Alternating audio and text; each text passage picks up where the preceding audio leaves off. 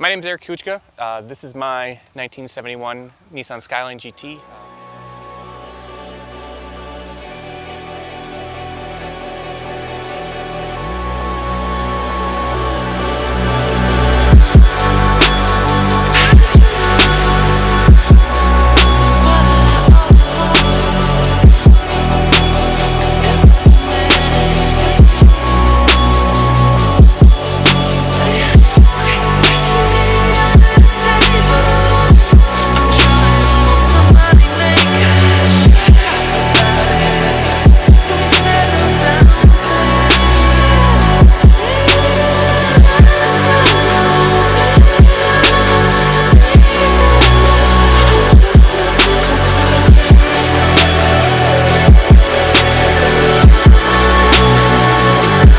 I've wanted one forever, actually since the first time I saw one in Fast 5, which is kind of ironic, but when Paul Walker drives black one up the hill, I was like, man, I didn't even know what it was. I just knew I wanted one. So throughout the years, kind of faded in and out, and then we ended up going to SEMA with a friend of mine, and I wish I could find out whose it was, but there was a silver one there, and I probably spent half the day looking at it. After that, I was kind of hooked, went on a search to try to find one. That was right in the JDM boom, so you had all the importers and people saying you could get stuff and promise you things, and it was a nightmare. We went through so many places, so many people who were trying to offer help, and they're like, hey, just send me a big bunch of money. And luckily, one came up right as I was about to quit, to be honest. One came up on Bring a Trailer, and that's where I found it, and kind of rest was history since then. So bought it from Bring a Trailer. Guy was super great. Car was as great as I could have hoped, completely rust-free, and was sort of original from there. But just do a walk around on it. So one of the main things is kind of the rest of the mods. One of the main things we want to do is keep the stance. So no cut front fenders. So we kept the suspension is a 280ZX front strut modified with T3 coilover top hats and Coney yellows. So that lets us set the tire in more and not have to cut the front fenders and still run a modern tire on it. Kind of same thing in the rear, do a much bigger tire inside the fender with modifications to the aftermarket struts, aftermarket springs, and then some helper springs in the back to kind of set the ride height. Other than that, the car is pretty original to when I got it. All the other JDM goodies, from cut flares in the back from the GT-R styling to all the emblems in the grills. As original it was, it's still a 1970s car, so it drove and it rode and it stopped like a 1970s car. And then also the thing is, a lot of these cars, a lot of the Hakosukas get up badged. They get the GT-R styling, GT-R badging, and we can have the debate about up badging, what that amounts to. M cars not badge right, and it sort of bothered me when I had it. So that's kind of where this started, and the project came from, is that I wanted to have it be kind of worthy of wearing the GT-R badge, but still kind of hold true to kind of where the car came from. So, and I like modern stuff, that's kind of what we do here, do kind of projects and builds like this, and kind of do the resto mod on the GT-R. So, how many miles are approximately on the engine, you think? So they told me 45,000 when I got it. Oh wow. Leaked down and compression tested, and it was fantastic. So I tend to believe them. The only thing is, when I got it, it makes the RB20 input bearing noise. So I took the tranny out actually 2 days ago. I got a tranny from a different guy off group. Sure. And this one does the same. So. Oh, so the other transmission. Yeah, he told me. I asked him if it shifted fine, which it does. What I didn't ask him if it made input shaft bearing noise, apparently. So we have to rebuild the other one, and sure, it is what it is. From what I understand, all those RB20s do it, and just how it is. So. And then the transmission made it up just fine? Yeah, oh yeah, yep. Yeah, so the RB25 actually uses, the DE uses the RB20 trans. Oh, it does? Okay. Yeah, so that's kind of one of the proponents of using that. It fits in the tunnel. Sure. So it's the same size as the RB25, like GTS trans, bigger. Sure. So. And when you were doing the motor swap, there was no real issues? Not really. Plenty of room? Yeah. It looks like a big engine bay. Yeah, so it's, it's a straight 6 initially too. Yeah. So this kind of moves a little bit.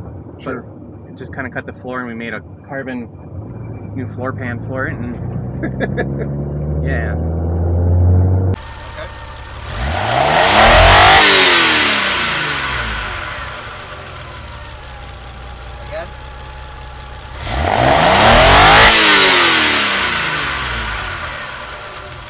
So part of the Resto Mod conversion is an RB25 swap. So this is RB25DE and modified with GT-R R33 ITBs to kind of give it that original GT-R feel.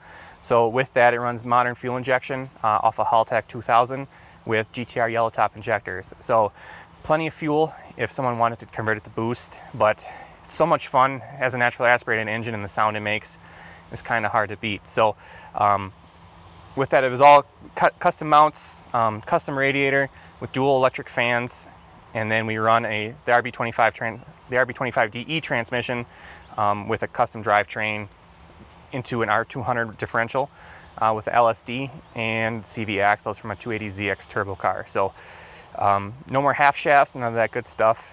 And then with that, the new engine wanted to upgrade the brakes. So you have a race booster for a 240Z that is modified, so you don't have to bound the fenders with those, but it fits into the hole, and it runs a 280ZX 15/16 master for the rear disc conversion with a Willowwood proportioning valve. It makes adjustable brakes back and forth. So other than that, and then everything else has kind of been relocated. It runs a wiring specialties harness that is kind of tucked into the engine, so you don't have a lot of wires all over the place, and just a relocated VCT solenoid for the R25 to run the ITBs. With this, I run a whole radium fuel system from a surge tank in the back. The radium surge tank runs dual pumps. There's a Bosch circulating pump and then a Walbro in the circulating tank, or in the surge tank. So there's plenty of fuel if someone wanted to convert it, but it runs really nice as is, and you can kind of see, and with this now you can see the T3 top hats with the adjustable Kona yellows in them. So this is when my knowledge of it is how it goes is, so when Nissan and Prince kind of merged in Japan, the GT-Rs were their first original version of like their race car, and it was the dual overhead cam S20 engine, which by all accounts is one of the best sounding engines you'll ever hear. So unfortunately they're race car engines and they're super hard to get out of Japan, and you just probably aren't going to get one now with the market kind of the way it is. So that dream kind of faded pretty fast of getting an original GT-R.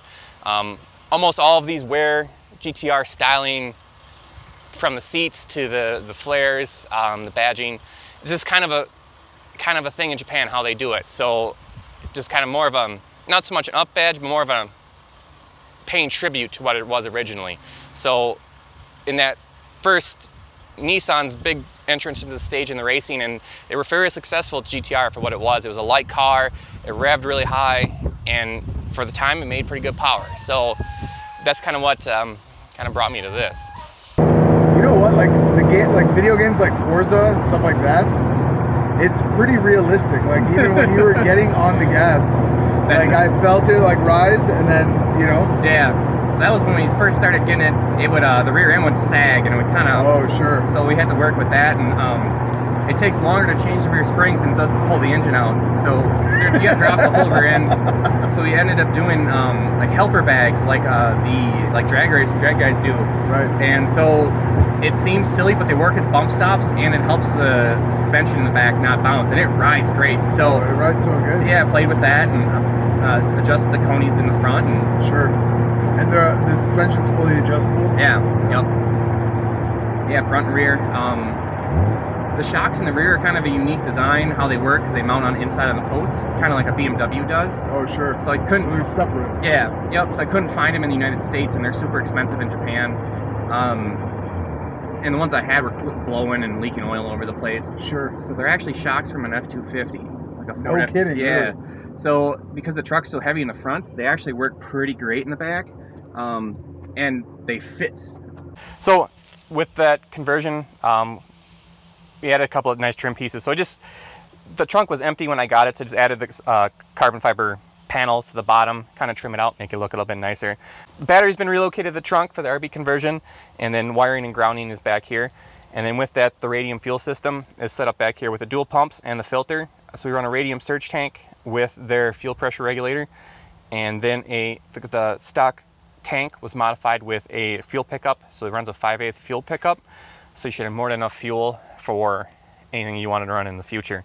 And then it returns to the top of the tank now. So this system is returnless, so there's only one line running to the tank, so kind of just keep it clean, less hoses, everything else running around. I started the project the week before coronavirus lockdowns, so it kind of means a little bit more because this is all I had to do, you know, so it was in a struggle for everybody with that, trying to get parts, and a lot of parts had to come from overseas, and the trouble and the hassle with that, and kind of what built the shop up a little bit more here. And I made a lot of my parts myself, kind of fabbed all the stuff myself, and got into some things that never really did before, you know. So fortunately, I still was able to work with quite a few good places here and getting parts, and then a good group of support off like a Facebook forum, the Hakosuka group off there, trying to find information on a car from the 70s that a dozen people have here in the States is tricky. So, but yeah, it was interesting. It was, I have probably so many hours into it, it would be hard for me to count. We were out here all day on the weekends whenever it wasn't working, you know, and just trying to get this finished and try to get it done, and wanted to have it for the summer. So I got real fortunate that a lot of stuff kind of came together for me with people and friends who helped me out, and kind of came that way. So it turned out well.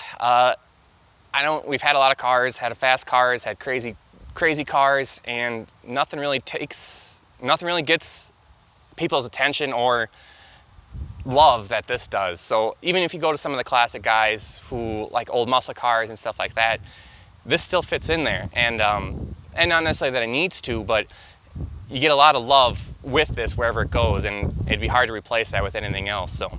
And then all the interior is fully original. Yep, except for the gauges around. Right. With the new gauges, yeah, yep. But everything else is all original. Headliner, yeah. Like, wow. Yep. It's aged well. Yeah. Honestly. It's it had about 43,000 miles on it when I got it. Sure. So it's pretty. Now we can talk about the JDM miles and odometer, how real that is, but no one really knows. You can't Carfax a 1971 Skyline from there, but. Yeah, so, but all accounts, the body has all the original undercoating on it. There's no rust in it, and that's kind of the huge deal. You know, it was so nervous buying one of these, and you see them, and they just have rot in them. And just any old car, and, you know, 1992 Civics have rot in them, and this wasn't going to be any better. But really fortunate that it was a pretty prime example. The guy who I bought it from took great care of it, and yeah, it came out pretty well. I mean, it still has some character. Oh yeah. Some patina. Yeah, exactly. Yeah. It needs that. Yeah, but it's closer to 50. Well, it's over 50 years now. So. Yeah. And I think that's important, because I think a lot of resto mods in general, you know, you kind of, once you start the build, you kind of just go all out, and sometimes you know, you forget to leave behind some of the originality and character of the car. And I agree 100% with that. Like, you see, I also get the appeal of these cars that are rotisserie done, and they look beautiful, and they have beautiful paint. And, but I kind of like the old, you know, I kind of like it to have the old feel. Like, there's nicks, and there's you know, paint imperfections, and some of the trim is a little bit, you know, wonky, but it has the same appeal. Like, it's a survivor. It has that. You know, you wouldn't go up to your grandpa and tell him his face looks wrinkly. You know, it's just it's sort of a sign that it's aged well. You know. Yeah, exactly. Yeah. So we're in the suspension and the brakes of the car. So on the front, I run a 280ZX spindle out of a Turbo 83. With that, it lets you set the front tires in. You don't have to use the big Hakosuka front spacer anymore. And then we're able to adapt Willowwood front calipers and slotted rotors to the front. So kind of with that, and then kept the stance, so I didn't want to cut the fenders. That's kind of one of my main things, is that kind of wanted to keep that original GT-R look. So that's kind of all what the front suspension was built around. So with that, we run a T3 camber hat on the front, and then Coney yellows that are modified into the 280ZX struts. For tires, we did a kind of a throwback, BF Goodwrench white wall radial TAs. You know, it's kind of a 80s muscle car feel, but kind of like the look, and they were this nice stance tire, kind of with that bubble wall sidewall. So it's kind of what made that choice on those. For the rear, we have a rear disc conversion. So this was kind of, I built this myself off of the 280ZX calipers. They're modified with a bracket to fit on the Hakosuka rear spindles. And then since we run the R200, lets you swap the half shafts into CV axles. So custom shocks, custom springs, do a custom spring rate for the ride height. And then we have special bump stops that we made to kind of help with the ride height and keep the car from bottoming out. So with all the new conversions, we run the bigger master in the front off the 280ZX, and then a proportioning valve to balance the brakes out. So as far as I know, I think there's less than 12. That could be because a lot of people keep them kind of hidden in garages and stuff like that, and you'll see them pop up here and there. There's quite a few on the West Coast, just because of laws. Old classics are out there a little bit more desired with emissions, and you can kind of get away with that. But as far as I know, I think there's only a couple here in the Midwest, and then there's a few in Canada. So if I were to take a guess, probably less than 20. Just from what I've seen posted in groups, but hopefully kind of some more start coming over. And it's just kind of the trick now. It's hard to get another one because the prices have ballooned so far, and getting here, and everyone, we've all dealt with try to get an imported car and what that entails, and it sucks, and it's expensive, and unless you do it yourself, and even then you don't know what you're getting. So everyone always asks, how it is driving right-hand drive car in the Skylines. The mirrors are the hardest thing to get used to. Yeah. And once you get used to driving this, it's hard to go back to something where the mirrors aren't there. And that's the hardest part. Like shifting left-handed, you get used to that, but the mirrors, it really is the mirrors. And then as a passenger, you can see in the rear view mirror, That's so funny. Yeah. But we had to put the radio into it. I like driving with music. Yeah. And it has a Bluetooth speaker, and you can answer your phone while you drive, and just little things like that. Like you can't see it. That's nice. Yeah. I mean, that's just a convenience that. Yeah, that's kind of one of the things. It's like you can love or hate that, but it's pretty. It looks clean enough. I agree. And then switch the speedometer over to miles per hour, and it runs off GPS. So you don't worry about trying to do math, and then tires are sizes different, so now you're trying to do kilometer math, and it's wrong, and been there. So for the interior of the car, I kept it pretty much original to when I got it. The only thing that's kind of really changed is that the shifter is a short shifter from the RB. We did keep the original Skyline wooden shifter when I got the car, just kind of I liked it as a nice nostalgia piece. But I did add a radio to the car, so we run the kind of the JDM style front speakers on the deck, and we made a carbon fiber plate to cover the deck plate, and then a Pioneer kind of a low profile deck, so you don't really see it when you drive, to kind of ruin the 70s feel of the car.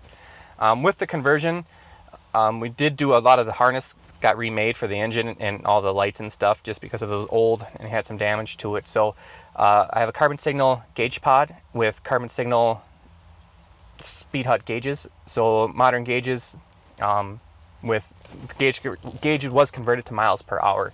So that's the only thing, but it looks, and it still has the original GT-R font. Everything else, the wires are kind of tucked and hidden, and then the Haltech is actually behind the gauge cluster. So other than that, the new fuse box is down in the bottom here, but everything else is pretty original to the car as from when I got it. So just kind of keep that 70s look, but just have that modern appeal. Still love the Nardi wheel. Other than that, it's pretty original to when we got it. So this is the cold start of this car. The fuel pump is a little bit loud. We did build a kind of a firewall between the rear seat and the fuel tank, just kind of quiet down the noise. But they are a little bit loud, so that's kind of one of the features of the car, just because the pump sits externally of the tank. With that, idle set, it was dyno tuned. Everything was set on there. Idle is really smooth, just around 900 RPMs. Other than that, not much to it on the cold start. It is a little temperamental in the first start, just because of the ITBs, but once it has any kind of temperature into it, there's no issues after that. So.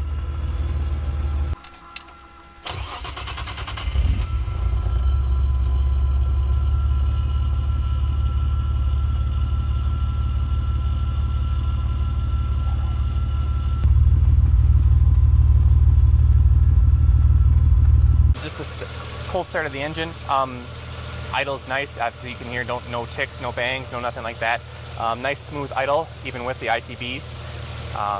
You run static fuel pressure, so none of that really changes, nothing that really bounces up and down. So with that, it's pretty smooth. There's not much going on here, and it's kind of one of the ideas of the build is not have the carbs having issues with starting when it's cold or warm or anything like that. Starts, runs every single time. So one of the issues with that was we did keep the TPS and on the original GT-R throttle linkage, so it does run that.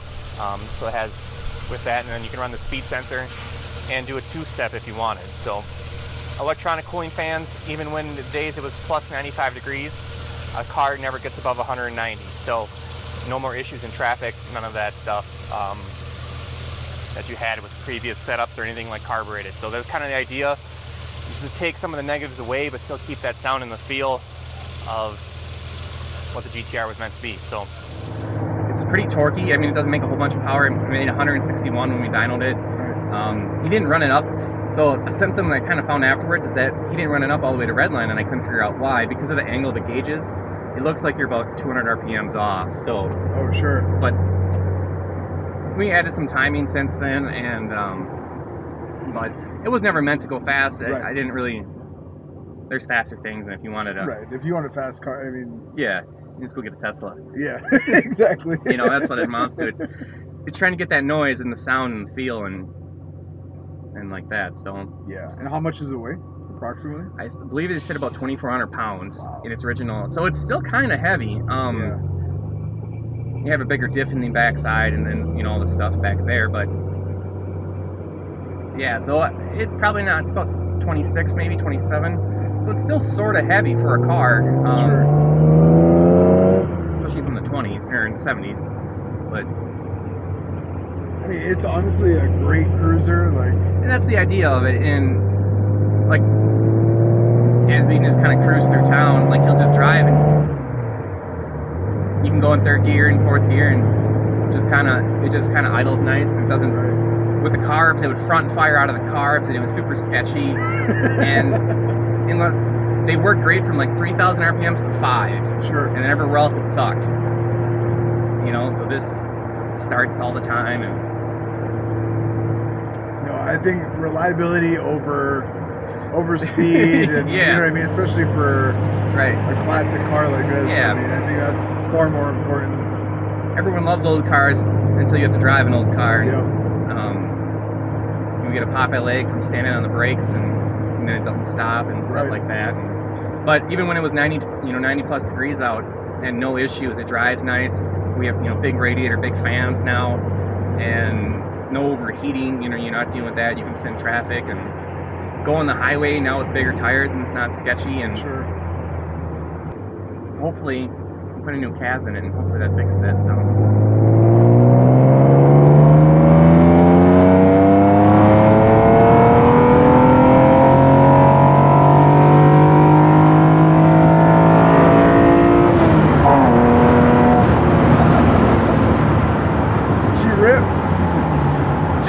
Just enough to have fun. Yeah.